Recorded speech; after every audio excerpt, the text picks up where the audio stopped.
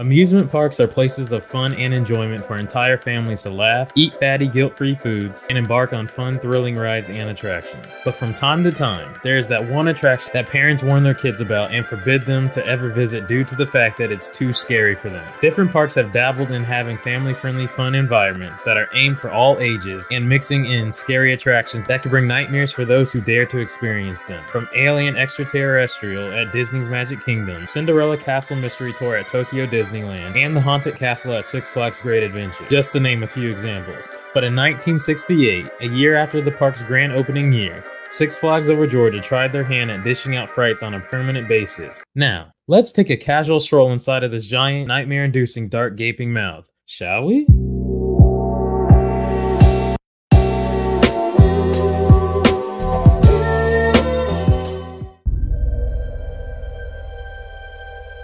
Six Flags Over Georgia opened on Friday, June 16, 1967, with 6 different sections of the park to represent each of the 6 flags. That being the British section, Confederate section, French section, Georgia section, although the state of Georgia was never its own independent nation, which technically makes Six Flags Over Georgia 5 Flags Over Georgia, but also the USA section, and finally the Spanish section. Within the Spanish section held one massive building called Castillo de Soto, which held other things such as a couple of shops and the Casa de Fritos restaurant. At the time, the most thrilling ride and or attractions were not located in the Spanish section of the park, such as the Daunting Mine Train, which was an opening day attraction that is still at the park till this day, and Tales of the Okefenokee. For those wondering, it's where Monster Mansion is located now. But in 1968, for Six Flags Over Georgia's second year of operation, the Spanish section would receive the attraction of attractions, one that brought fear and anxiety more than any coaster or flat ride could at the park, and absolutely no other show or attraction could compete with it, that being the Horror Cave.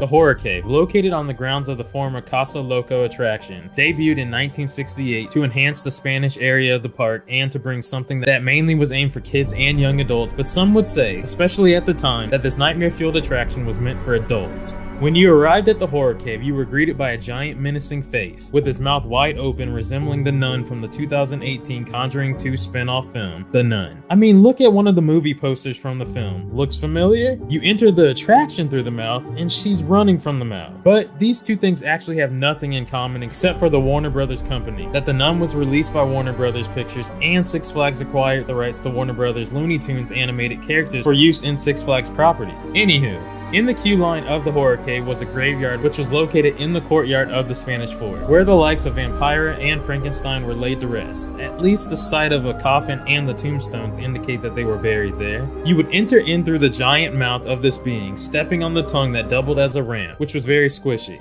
Immediately when you walked into the mouth of the creature, you would take a sharp right that would place you into the actual building itself. Being that this was a walk-through attraction, just like any standard haunted house attraction, you would walk through in a single file line. Next, guests would find themselves walking through a dark, long stone hallway, which on the left-hand side of that hallway had a wall that came up waist-high to an adult and up to the shoulders of kids. On the other side of that short wall, there was extremely aggressive-looking boiling water. Not that the water was hot per se, it would just be violently bubbling, as 3 creatures that resembled the creatures from the Black Lagoon would shock and surprisingly pop up out of the water, which was interesting because as the 2 on the end would surface, the one in the middle would go back down into the water and they would keep rotating in that motion. Once you reached the end of that long hallway, guests would take a right which led them to the most daunting scene of the whole attraction that, due to multiple reports, traumatized and caused tons of nightmares to young kids who walked through this attraction not fully knowing what to expect, thinking it was just a fun year-round walk-through attraction, being that it was at a theme park and it's not Halloween. But once guests took that right at the end of the long hallway, they were greeted with a scene that was extremely dark with only black light to illuminate the room. There lies a woman there, sleeping in her bed. There were 2 creepy men, with one somewhat resembling Mr. Hyde, the alter ego of Dr. Jekyll, and the other one as a big bald monstrous man. The character that resembled Mr. Hyde sawed off the woman's head and is standing there holding her decapitated head up while the 2 men sadistically laugh while her body remains on the bed, with a bloody looking substance leaking from her body down the side of the bed. This was done by the folds of the bed sheets that were arranged so that there was a little sink in there where it could drain out and circulate back around. The next room held a Frankenstein scene that took place in a mad scientist lab that had a bunch of strobe lights, neon, and things spinning and functioning. The mad scientist would aggressively turn on a switch, which would send an electric shock to the monster that was underneath the sheet. With the strobe lights going on and off in this scene, with him turning on the switch, it would show the face and outline of the monster that was to come to life, which resembled Frankenstein. Guests would then take a right that would lead them up a staircase that, if not aware nor paying attention, would be massively startled by the monsters that would be staring at you from the ceiling while you were walking up the stairs. At the top of the stairs, you were greeted with a room that had a decor of a classical Victorian English period. In that room were two coffins under fluorescent lights that were separated. In the coffins were two vampires, one male and one female. While the male vampire had on a tuxedo, the female vampire had on an elegant white dress as they laid asleep in their individual coffins with an effect that had their chest pump up and down as if they were breathing. In that room was a beautiful Victorian-style window that gave the illusion of a thunderstorm outside. During the scene, while being terrified that those vampires were alive, guests scared out their wits would try to walk through this room attempting to be quiet in hopes of not waking them up, while eerie, daunting music of an old organ would unsettle guests by playing in the room while the keys would be moving on their own. Guests would then take another right, find themselves having to walk across an unstable swinging bridge. While dark and unsettling in the room, attempting to cross the bridge, as guests looked down, there was a giant spider that caught someone in their neck. But taking a closer look at the body, the spider sucked the blood out of it while the body remained trapped in the spider's web, shriveled up from the loss of blood. Under the web were the remains of the victims that the spider had sucked the blood out of, and their bodies and flesh deteriorated, only leaving the bones of the poor unfortunate souls. By crossing the bridge and being shocked by what guests were witnessing, suddenly they would notice that the giant spider in the corner dropping down, lurking and seeking to have them as its next meal. Finally, after crossing the bridge and escaping the terrifying lair of the giant spider, guests would come across a platform that held to what many believe was a very bizarre end of the attraction's experience. To escape the terror that the horror cave held within, to exit the attraction, the only thing in their way was a long slide where guests would have to have a fun time sliding down the slide to escape. Almost as if Six Flags Over Georgia was reminding them at the end of the day,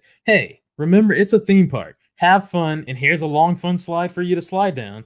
Have a Six Flags day. But the horror cave was an attraction that many that experienced it during its time know about how horrifying it was. But it doesn't get its recognition nowadays, for there isn't much information on the attraction and not many photos due to it being dark, with not many having, or should I say, those wanting to preserve the history of the horror cave, because it was so terrifying to them. But both the horror cave and Tales of the Okefenokee were both products of Sid and Marty Krofft, who are most notably known for HR Pufnstuf and Land of the Lost, which were the complete opposite of what the horror cave and Tales of the Okefenokee displayed and induced nightmares to many throughout the years.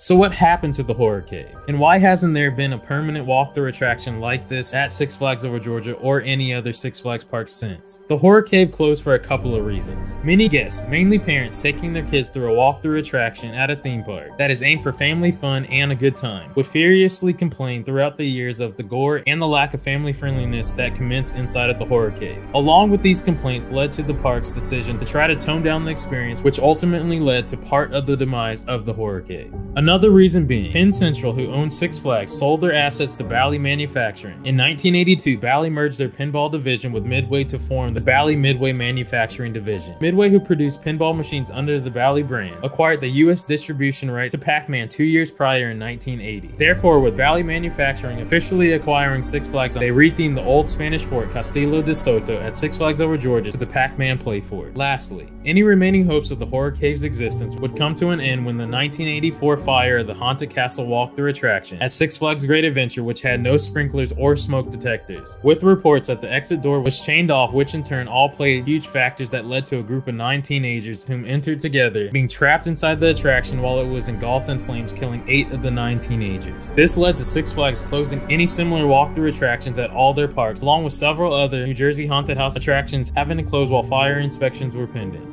The horror cave that opened in 1968 would close for good after almost 2 decades of operations at Six Flags Over Georgia.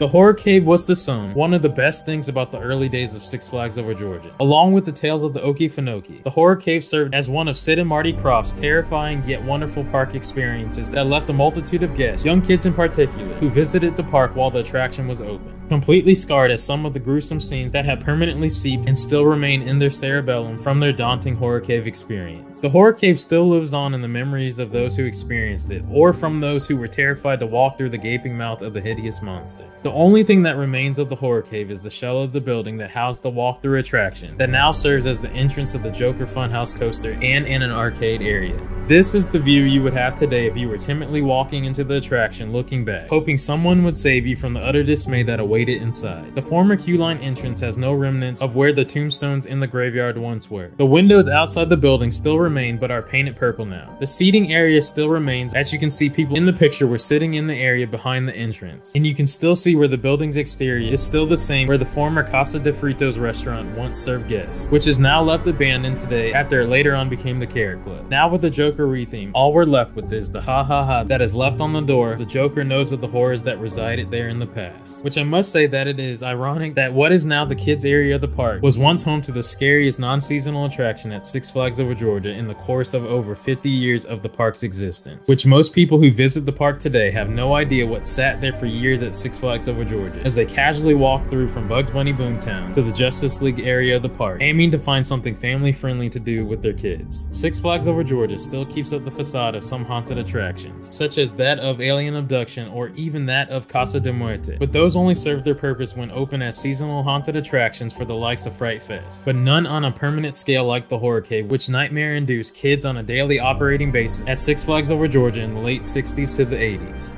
The Horror Cave, as bizarre as it was, truly captivated the curiosity of parkgoers who saw the gaping mouth of the monster and dared to enter. It stuck in the memory of kids in that day who are now with families of their own, just like those who slid down the slide at the end of the walkthrough would sometimes get stuck on the slide, from many people spilling their sodas causing disgusting and annoying stickiness. Some may still be able to hear the sounds of the entrance music to the Horror Cave.